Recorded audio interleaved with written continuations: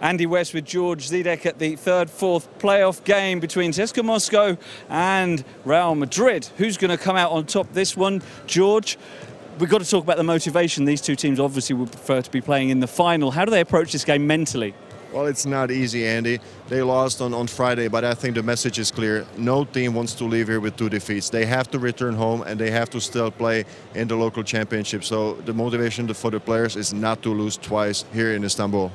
And when we look at this game, CSKA and Real Madrid, 2 high-powered offenses, the top 2 scoring teams in the league this season, we could be in for a high-scoring game. Oh, absolutely. I think this makes me very hopeful that this could be a very fun game to watch for the fans, because you got number 1 offense against number 2 offense. So I'm looking for the players to get going there offensively.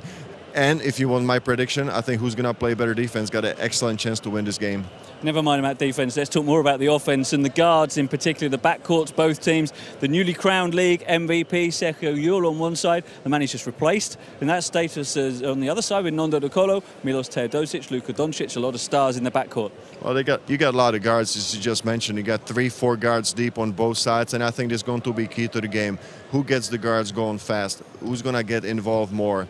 But are they going to involve the big guys underneath the basket as well? In both semifinals, I thought that the front lines of both teams, CSKA and Real Madrid, were slacking off a little bit. So maybe this will be also another key to the game. Okay, thank you, George. Looking forward to this game. Could be a fun one. Real Madrid against CSKA Moscow coming up.